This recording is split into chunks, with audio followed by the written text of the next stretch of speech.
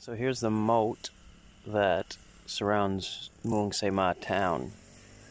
Okay, and this place where I am right now probably would have been the entrance to the town. There may have been some, actually, I think you can kind of see some remnants of a rampart there, some raised soil right there. Let's go get a closer look at that actually. Okay, so here's the moat, a man-made canal. It looks like we've got a rampart here. Some raised soil. There was perhaps a structure on top of the rampart, maybe a wooden wall or something. But of course this would have been used for protection during the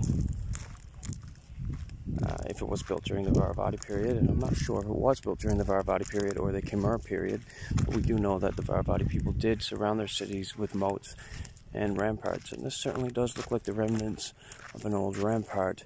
So I'm going to go ahead and just assume that it was probably originally built by the Varavati people who did occupy this area before the Khmer came and took it over. You can probably see why the Khmer took it over. It was already a nice, well-fortified town when they got here. Okay, there you go.